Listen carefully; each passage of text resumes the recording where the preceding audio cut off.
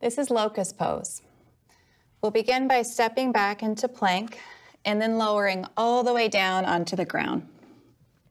Release the toes so the tops of the feet are flat and extend the arms out in front of you. On an inhale, lift everything off the ground, bringing the arms into a V. Pressing through the balls of the feet, back of the neck is long, still breathing.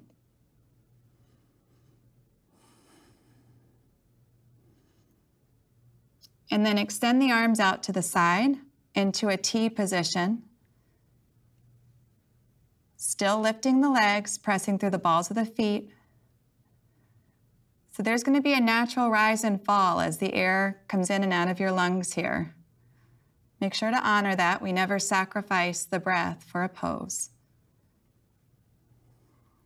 And then lastly, bend the elbows and bring the arms into a W position, perhaps allowing the chest to come even higher off the ground, still lifting the legs, still pressing through the balls of the feet.